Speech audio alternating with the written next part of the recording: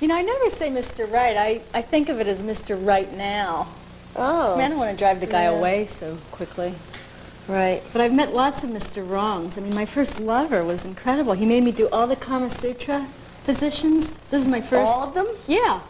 My first time out. And then on top of that, I had to swallow his sperm. Ew. I know. On the first date? Yeah. Well, you know, it was just incredible. I mean, it's really spoiled the experience for me. Yeah, I could see how that could give you a complex. Yeah, I wish I could overcome it. Well, you know, I have a problem with it, too.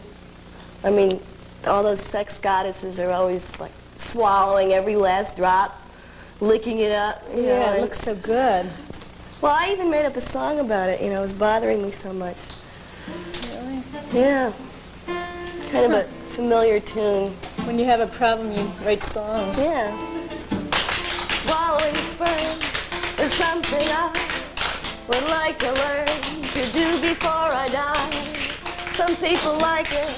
Why, oh, why can't I? Really? I know what you mean. It's not that I don't love you, dear.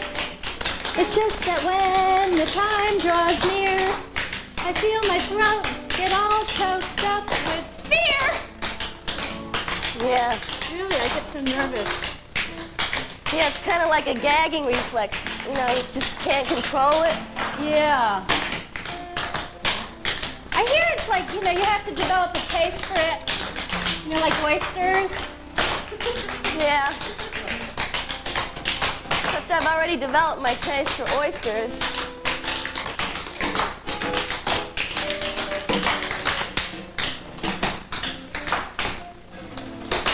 Maybe they could, like, make sperm-flavored ice cream or sushi-flavored sperm. Right. Or chicken with hot, spicy sperm sauce. Yeah, you know, then I'd really get into it. But